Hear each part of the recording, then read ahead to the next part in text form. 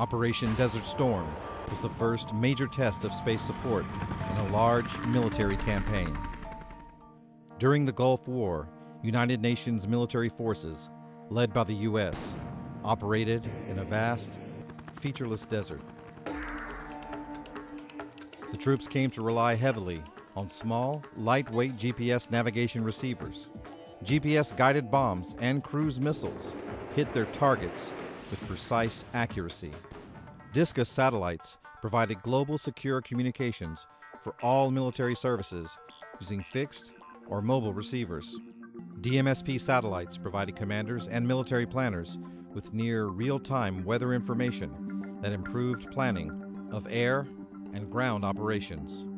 Also, Defense Support Program, or DSP, early warning satellites detected Iraqi short-range Scud missile launches so they could be destroyed in flight.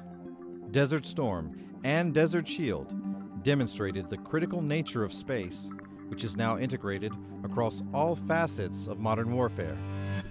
Thanks to the legacy of our operations in Iraq and Afghanistan and the systems and capabilities developed at SMC, space leads the way in combat operations.